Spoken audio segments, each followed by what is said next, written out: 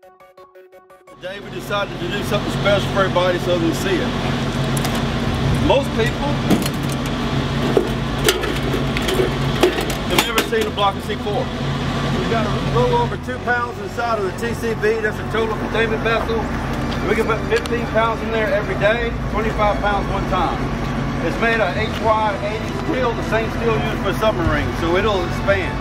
So I could be right beside it with a robot standing and set it off. As long as I got ear protection, I'll be fine. But if you touch that spear while it sets off, it'll shatter all the bones in your arm. The poundage we have in there, if we sit 127 feet away from it, it gives us 10 PSI and it will rupture your lungs and you would die. So the reason that we use the TCV, when we go to a neighborhood, it's hard to get a football field when we go into a neighborhood. That's $300,000 a piece of equipment. We got it on a grant. Before COVID, we were using it 2 to 3 times a year.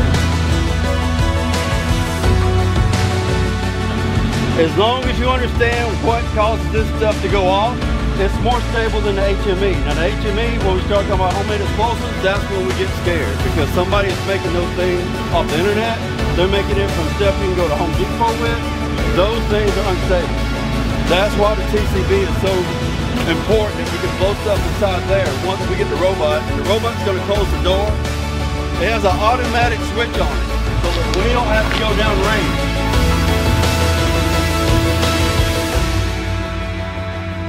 Fire in the hole! Fire in the hole! Fire in the hole!